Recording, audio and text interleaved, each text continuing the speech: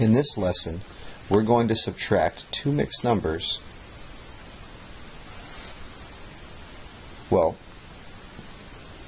one mixed number, 1 1/2, and subtract it by 3/4, which is a proper fraction. So right away, we notice that our larger number, 1 1/2, is first. So our problem is set up correctly. However, if you look at your numerators, 1 and 3, 1 is the smaller numerator. So there's two things you could do. One, you could regroup. Or you can change your mixed number 1 1/2 to an improper fraction. Here we're going to learn how to change our mixed number 1 1/2 into an improper fraction and then subtract it by 3/4.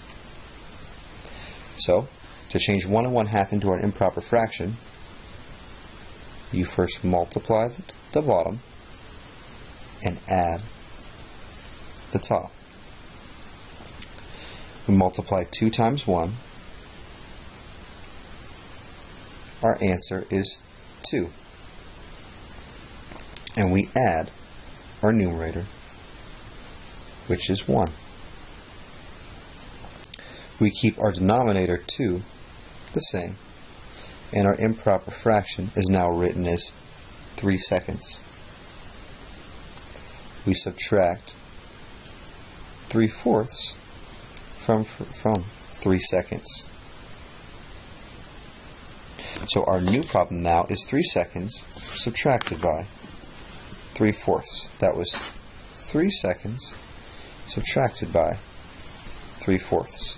Now we see that our first numerator is 3, and that is equal to our second numerator of 3. So now we're ready to go ahead and subtract. So the first step always, once we're ready to move on with our problem, is to look to see if we have common denominators, and in this case we do not. So we need to find the least common multiple of 2 and 4. You should easily be able to look at this and tell that the least common multiple that each of our factors have in common is 4. So we will rewrite our fractions to have two denominators of 4. Now 3/4 already has a denominator of 4, so we don't need to change this fraction. However, 3 seconds does not. So we need to ask ourselves, what do we multiply our denominator by to get to 4? And our answer is 2. 2 times 2 is 4, so we need to be a copycat. Multiply our numerator by the same number we multiplied our denominator by, which is 2. 3 times 2 is 6. Now we can subtract.